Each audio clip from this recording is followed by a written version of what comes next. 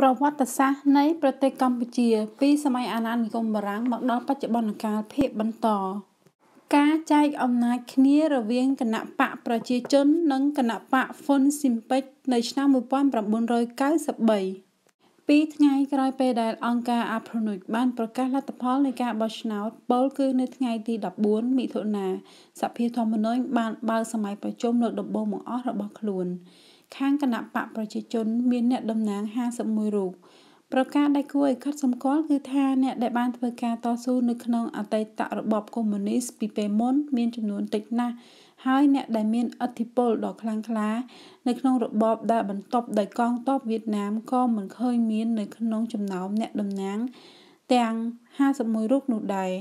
គេអាចសន្និដ្ឋានបានថាចាប់តាំងពីថ្ងៃ14 មិថុនាឆ្នាំ1993នោះមកប្រទេសវៀតណាមគ្មានឥទ្ធិពលអ្វីទៀតទេទៅលើប្រទេសកម្ពុជាទោះបីអ្នកតំណាងជាប្រវត្តិសាស្ត្រនៃរបបចាស់ដូចជាលោកហេងសំរិនជាស៊ីមហ៊ុនសែនជាដើមនៅតែមានវត្តមានបន្តមកទៀតក្តីអ្នកតំណាងខាងគណបក្សប្រជាជនច្រើនតែជាអ្នកដែលកាលពីរបបមុនពុំមានអំណាចអ្វីក្រៅពីតួនាទីរបស់គេជាអ្នកបច្ចេកទេសឬជាអ្នកគ្រប់គ្រងរដ្ឋបាលនោះទេខាងគណបក្សហ្វុនស៊ិមពេចអ្នកតំណាងមាន58រូបនៅក្នុងនោះ40រូបជាអ្នកដែលបានរស់នៅក្នុងប្រទេសកាលពីពេលសង្គ្រាមហើយដែលជាអ្នកដឹកនាំការតស៊ូប្រឆាំងនឹងរបបហេងសំរិនអ្នកទាំងនោះច្រើនតែជាកសិករក្រៅពីនោះគឺសុទ្ធតែជាអ្នកដែលត្រឡប់មកពីបរទេសអ្នកតំណាងគណបក្សរាជានិយមហ្វុនស៊ិនពេចនៅក្នុងសភាធម្មនុញ្ញពុំមានចំនួនគ្រប់គ្រាន់សម្រាប់អនុម័តរដ្ឋធម្មនុញ្ញទេទោះបីចងសម្ព័ន្ធភាពជាមួយគណបក្សប្រជាធិបតេយ្យសេរីនិយមពុទ្ធសាសនារបស់លោកសឿនសានក៏ដោយក៏នៅតែពុំមានចំនួនគ្រប់គ្រាន់ដែរនៅក្នុងអង្គប្រជុំសភាធម្មនុញ្ញលើកដំបូងបង្អស់នាថ្ងៃទី14 មិថុនានោះតាមរយៈការសម្រេចចិត្តមួយគេបានប្រគល់អំណាចពេញលេញពិសេសថ្វាយទៅសម្ដេចនរោត្តមសីហនុប៉ុន្តែតាមការពិតទៅគេពុំដឹងថាអំណាចនោះមានវិសាលភាពប៉ុណ្ណាទេទោះជាយ៉ាងណាក៏ដោយអង្គការអាហ្វ្រនុចបានកត់សម្គាល់នៅពេលនោះថាសេចក្តីសម្រេចចិត្តនោះគ្មានអនុម័តអ្វីទាំងអស់ដរាបណាសភាធម្មនុញ្ញពុំទាន់អនុម័តរដ្ឋធម្មនុញ្ញហើយពុំទាន់តែងតាំងរដ្ឋាភិបាលនៅឡើយនៅក្នុងអង្គប្រជុំនាថ្ងៃទី14 មិថុនានោះបណ្ដាអ្នកតំណាងបាននាំគ្នាយល់ស្របទៅលើសេចក្តីសម្រេចមួយដែលចាត់ទុកព្រឹត្តិការណ៍ថ្ងៃទី18 មិនិនាឆ្នាំ1970ជាមោឃៈពលគឺថ្ងៃដែលសភាទាំងពីរកាលពេលនោះបានបោះឆ្នោតទម្លាក់សម្ដេចនរោត្តមសីហនុពីមុខតំណែងប្រមុខរដ្ឋនៅថ្ងៃ16 មិថុនាដោយផ្អែកទៅលើអំណាចពិសេសដែលសភាធម្មនុញ្ញបានថ្វាយមកព្រះអង្គសម្ដេចនរោត្តមសីហនុបានប្រកាសថាបន្តិចទៀតនេះនឹងមានការតែងតាំងរដ្ឋាភិបាលមួយដែលមានការយល់ព្រមពីសភាធម្មនុញ្ញបញ្ហាដែលចោទឡើងគឺថាការតែងតាំងរដ្ឋាភិបាលមួយមុនការអនុម័តរដ្ឋធម្មនុញ្ញបានត្រូវមតិខ្លះយល់ថាពុំស្របទៅនឹងកិច្ចព្រមព្រៀងទីក្រុងប៉ារីសនាឆ្នាំ1991ទេព្រោះថានៅពេលដែលសភាធម្មនុញ្ញពុំទាន់អនុម័តរដ្ឋធម្មនុញ្ញផងគឺពុំទាន់ប្រែក្លាយខ្លួនជាអង្គការនីតិបញ្ញត្តិផងស្រាប់តែនាំគ្នាតែងតាំងរដ្ឋាភិបាលមួយភ្លាមតាមការពិតកិច្ចព្រមព្រៀងនេះចែងយ៉ាងច្បាស់នៅក្នុងផ្នែកទី1ស្ដីអំពីរយៈកាលឆ្លងកាត់ត្រង់ចំពុកទី1មាត្រាទី1ដូចនេះថាតើតែសភាធម្មនុញ្ញយល់ព្រមទទួលរដ្ឋធម្មនុញ្ញសិនហើយคล้ายទៅជាអង្គការនីតិបញ្ញត្តិសិនទើបអង្គការនេះអាចតែងតាំងរដ្ឋាភិបាលប៉ុន្តែផ្ទុយទៅវិញកិច្ចព្រមព្រៀងទីក្រុងប៉ារីសនិយាយតែអំពីការប្រគល់វាសនានៃប្រទេសកម្ពុជាទៅការបោះឆ្នោតសេរីតែប៉ុណ្ណោះហើយក៏ពុំនិយាយអំពីការតែងតាំងប្រមុខរដ្ឋសោះប៉ុន្តែបន្ទាប់ពីការជំរុញឲ្យតែងតាំងរដ្ឋាភិបាលមួយដោយសភាធម្មនុញ្ញតែម្ដងដោយសភាមិនទាន់បានអនុម័តរដ្ឋធម្មនុញ្ញផងបញ្ហានីតិវិធីក៏ចោទឡើងតាមធម្មតាសភាធម្មនុញ្ញត្រូវអនុម័តរដ្ឋធម្មនុញ្ញសិនទើបតែងតាំងរដ្ឋាភិបាលជាក្រោយប៉ុន្តែនៅពេលនោះគេនាំគ្នាយល់ថាការបង្កើតរដ្ឋាភិបាលមុនការអនុម័តរដ្ឋធម្មនុញ្ញ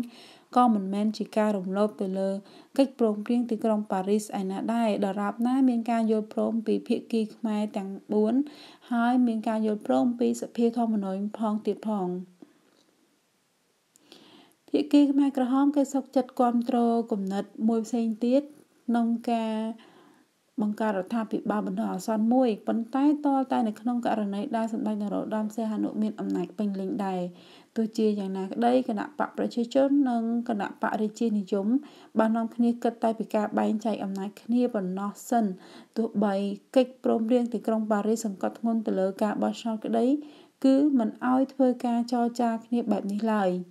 នៅថ្ងៃទី30មិថុនាឆ្នាំ1993ដដែលនោះសភាធម្មនុញ្ញបានឲ្យសច្ចាប័នទៅលើសមាជិកភាពនៃរដ្ឋាភិបាលតែម្ដងរដ្ឋមន្ត្រីមានចំនួន33រូបហើយអនុរដ្ឋមន្ត្រីមានចំនួន28រូបលោកសឿនសានបានត្រូវតែងតាំងជាប្រធាននៃសភាធម្មនុញ្ញហើយលោកជាស៊ីមជាអនុប្រធានលោកហ៊ុនសែននិងព្រះអង្គម្ចាស់នរោត្តម រណរដ្ឋបានត្រូវតែងតាំងជានាយករដ្ឋមន្ត្រីទាំងពីរនាក់តែម្ដងសម្រាប់ការដឹកនាំរដ្ឋាភិបាលតែមួយនេះគឺជាព្រឹត្តិការណ៍មួយមិនធ្លាប់តែមានសោះនៅក្នុងប្រវត្តិសាស្ត្ររីឯការបង្កើតរដ្ឋាភិបាលមុនការអនុម័តរដ្ឋធម្មនុញ្ញក៏ជាករណីដែលមិនធ្លាប់មានដែរនៅក្នុងប្រវត្តិសាស្ត្រនៃបណ្ដាប្រទេសប្រជាធិបតេយ្យ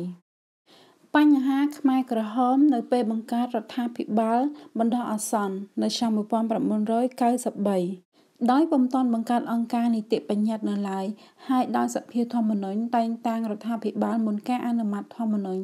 បញ្ហាចម្រូងចម្រាសក៏ស្ដែងចេញឡើងបន្ទាប់ពីរដ្ឋាភិបាលបណ្ដោះអាសន្នដឹកនាំដោយសហនាយករដ្ឋមន្ត្រី2រូបគឺព្រះអង្គម្ចាស់រណរដ្ឋនិងលោកហ៊ុនសែនបានត្រូវសភាធម្មនុញ្ញប្រគល់ការទុកចិត្តបញ្ហាដែលចោទឡើងនៅពេលនោះគឺបញ្ហាគ្មានអង្គការនីតិបញ្ញត្តិសម្រាប់តាក់តែងច្បាប់ព្រោះសភាធម្មនុញ្ញមិនទាន់ក្លាយទៅជារដ្ឋសភានៅឡើយ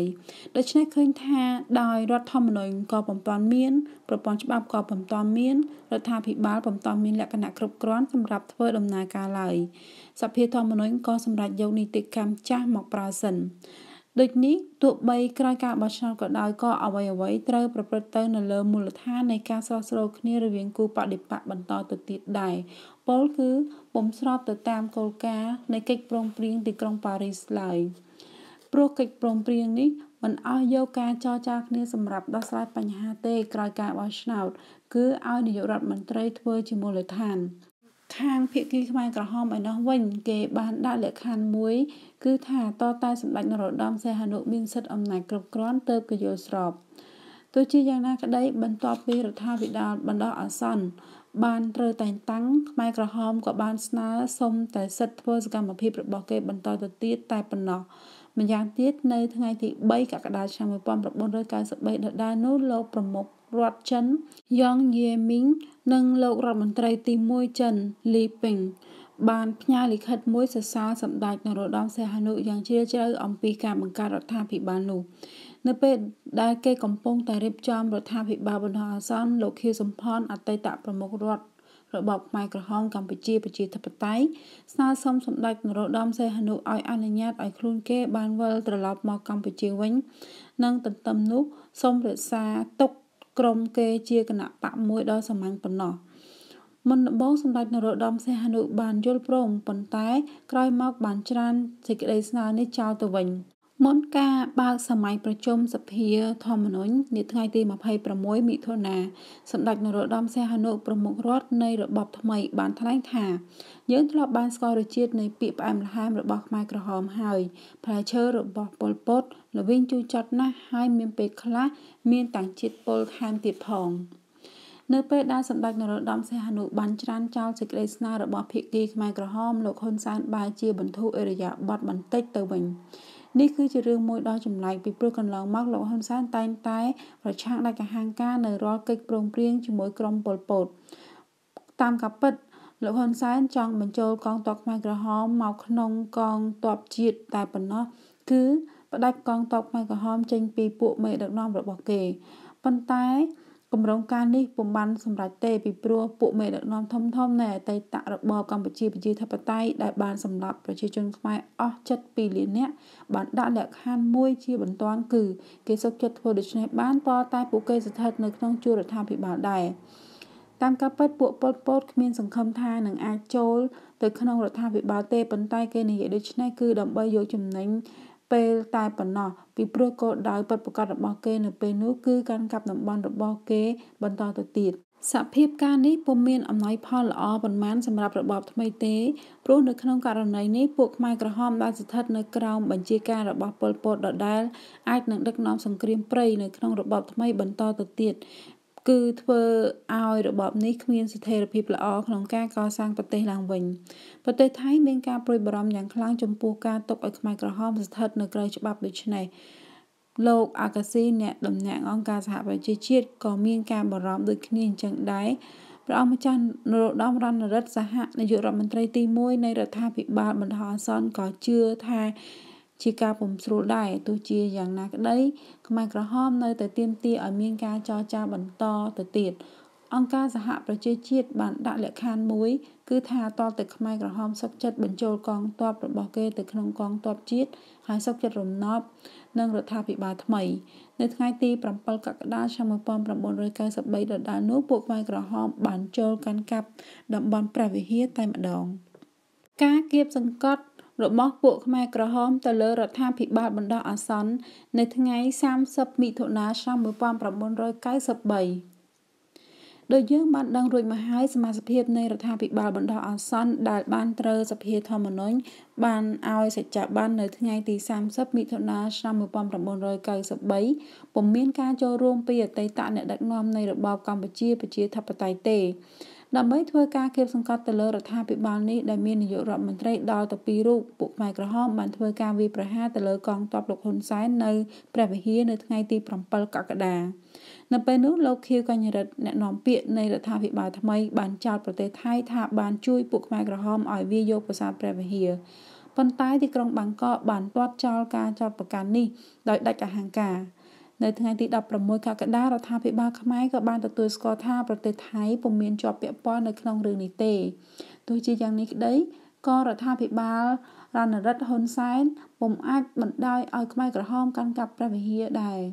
អ្វីដែលពួកខ្មែរក្រហមចង់បង្ហាញឲ្យឃើញនៅពេលនោះគឺថាសង្គ្រាមផ្ទៃក្នុងនៅតែបន្តមកទៀតមួយថ្ងៃក្រោយការវាយយកព្រះវិហារពួកខ្មែរក្រហមបានវាយយកភូមិជាច្រើននៅក្នុងខេត្តកំពង់ឆ្នាំងប្រតិបត្តិការយោធានេះរបស់ពួកខ្មែរក្រហមបានប្រព្រឹត្តទៅអស់រយៈពេល5ថ្ងៃនៅថ្ងៃ13កក្កដាសម្ដេចនរោត្តមសីហនុបានទទួលគណៈប្រតិភូខ្មែរក្រហមមួយដឹកនាំដោយលោកខៀវសំផនគណៈប្រតិភូនេះដែលមានលោកច័ន្ទយូរ៉ាន់លោកម៉ាក់បែននិងលោកអិនសូភៀបជាសមាជិកបានស្នើសុំបញ្ចូលកងទ័ពខ្មែរក្រហមមកក្នុងកងទ័ពរដ្ឋាភិបាលថ្មីប៉ុន្តែជាថ្នូរគេបានសុំឲ្យរដ្ឋាភិបាលនេះតែងតាំងទីប្រឹក្សាខ្មែរក្រហមមួយចំនួននៅក្នុងជួររដ្ឋាភិបាលសម្ដេចនរោត្តមសីហនុបានឆក់យកឱកាសនោះទាមទារឲ្យខ្មែរក្រហមប្រគល់ព្រះវិហារនិងតំបន់កាន់កាប់ដោយខ្មែរក្រហមមកឲ្យរដ្ឋាភិបាលវិញសេចក្តីស្នើទាំងឡាយនេះនឹងត្រូវយកទៅពិនិត្យនៅក្នុងអង្គប្រជុំតុមូលនៅខែកញ្ញានៅចំពោះមុខសភាពការនេះរដ្ឋាភិបាលរណរដ្ឋហ៊ុនសែនដែលជារដ្ឋាភិបាលក្បាល2ប្រទីងប្រទង់ដណ្ដើមយកឥទ្ធិពលគ្នាទៅវិញទៅមកក៏រិះរោបមធ្យោបាយរៀងៗខ្លួនដើម្បីទាញយកប្រយោជន៍របស់គេម្នាក់ៗ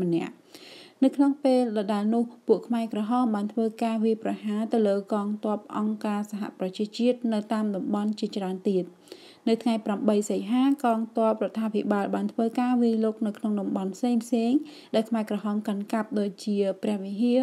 កំពង់ធំសៀមរាបបន្ទាយមានជ័យជាដើម